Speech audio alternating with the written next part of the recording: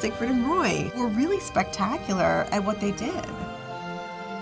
They were sort of bigger than life in so many ways until the bite. Our top story takes us to Las Vegas, where entertainer Roy Horn of Siegfried and Roy, the superstar, mauled by one of his beloved tigers.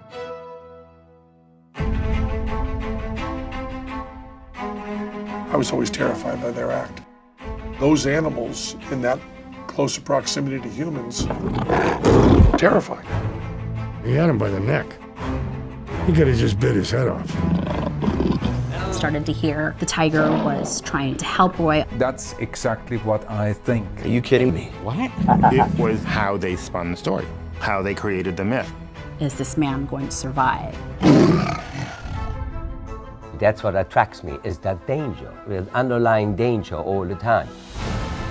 It's Sin City. It doesn't want to expose all of its secrets. What were they protecting? No, that's not possible.